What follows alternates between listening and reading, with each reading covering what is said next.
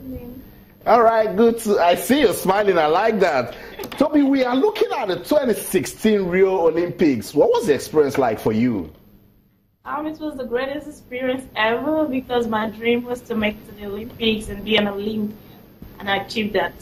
You didn't just achieve that, you made it to the semis in your event. Walk me through the experience. You know, my aim was just to take each race one at a time, but unfortunately I didn't make it to the finals. But I tried my best because I had the longest season anyone can say in Nigeria. So I'm glad I ended my season with the 12-9. Still better. 12-9, and at some point you had a little bit of luck going for you. What were the major lessons you picked out of that Olympics, particularly knowing that you were racing amongst the world's best? The lesson is never to look down on yourself, be confident about what you can do, and just keep pushing on the positive mind and keep praying. You know, that's just the lesson out of the Olympics, just the positive mind. And with God, I know everything is possible. And for Team Nigeria, Tobilola, tell me, how much support, not just you, did Team Nigeria athletes receive from the Ministry of Sports and every other official that was with you guys at the Games? You know, they've been really supportive. They came out there to encourage us. That was the least we expected. But they came out to know that they were on our side, and they did not pressurize anybody on getting a medal. They just told us to go in there and do our best. So I think they're the best officials ever. Toby, you're back in Texas. What's going on with you? What should we be expecting from you next? You know, like I said, one thing at a time. Right now, I just resumed back to school. I'm focusing on my academics. I have a 2-month break before my fall training starts. Hard training.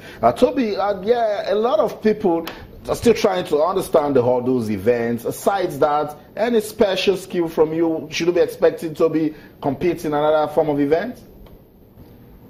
If I'm to compete in another event, I'll try the 200 meters.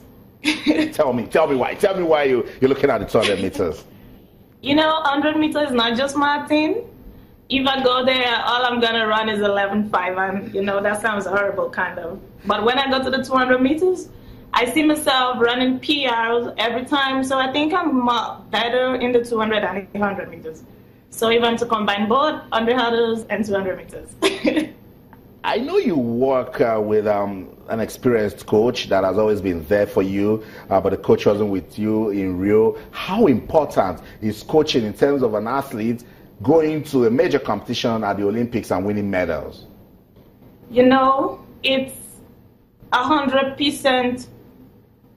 I'm not gonna put it like my coach is always there whenever I need her, because each time she's there, she motivates me even when I feel discouraged. She's always there to motivate me, but I felt so bad because she wasn't there at the Olympics.